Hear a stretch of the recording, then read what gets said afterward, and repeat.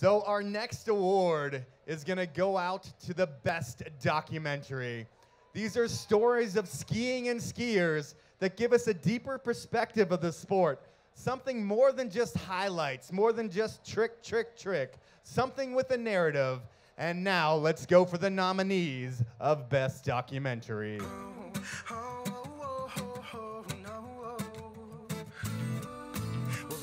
It starts, two lovers in the dark on the run from the one that they call Sheriff Spark. 6 guns by the side and bullets round their waist. 2 shots to the sky, signal sign for the chase. The safe was nearly empty and they were nearly free, but was seen by the good eye of the mean Billy Green. And he screamed at the top of his lungs, they're on the run. It's the 2 outsiders, grab your horses and your guns.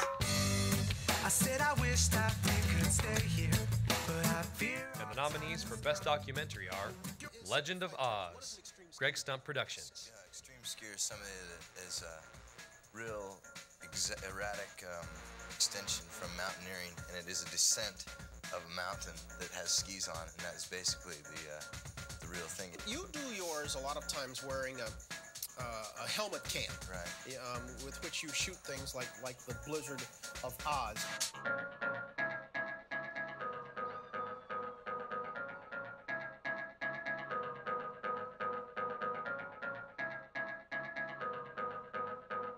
McConkey, MSP Films and Red Bull Media House. People like Shane, I envy.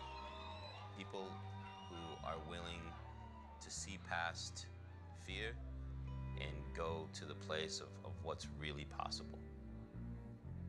I think he found out how to tap into life in its like purest form and feel life at its highest level.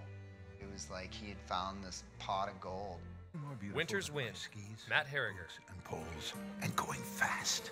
That special gear was my ticket to fly. Skiing was my first real taste of freedom. And that worked for everyone. See, Dad would just drop me off at the hill so he could find his own freedom, making phone calls, business, or whatever. I just knew I wasn't going to see him until 4:15. So with hot chocolate money in my pocket, I made my way to the lift. And that's when it happened.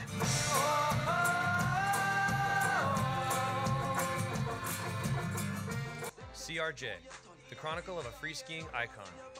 Forefront Media. It was an amazing experience for him, and for him to have done as well as he did and to have as much fun as he did, I really felt like that was the time in his life and in his career that he'd been working for. You know, he had a beautiful balance of being humble and being human and loving what he does and loving his skis and being so present in who he is or was as a human being.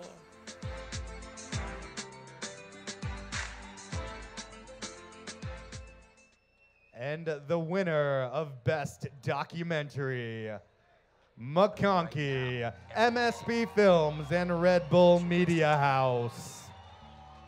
People like Shane, I envy. People. Sherry's coming up, the crew's coming up. Big standing O for these guys. Fear and go to the place of what's really possible. I think he found out how to tap into life in its like purest form and feel life at its highest level. It was like he had found this pot of gold.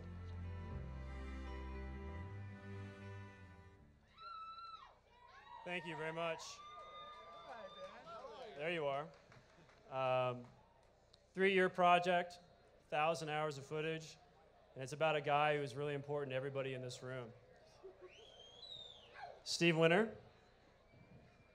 Hello, thank you very much to Powder Magazine.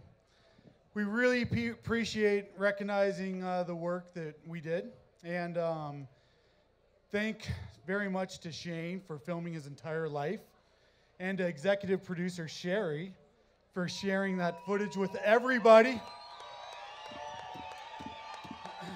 Imagine having your entire life on video, you puking in a toilet, and then letting everybody see it.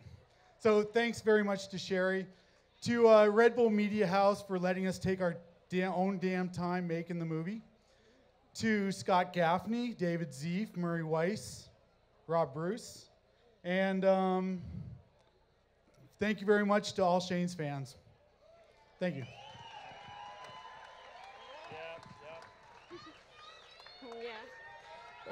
Thank you, everybody. I just have to say thanks. If it wasn't for Red Bull, if it wasn't for the MSP, if it wasn't for Powder, we wouldn't be here. But most of all, if it wasn't for Shane, so many things in this industry wouldn't have changed, and so thousands of people wouldn't be walking away wanting to live life to the fullest. So thank you, Shane. Yeah.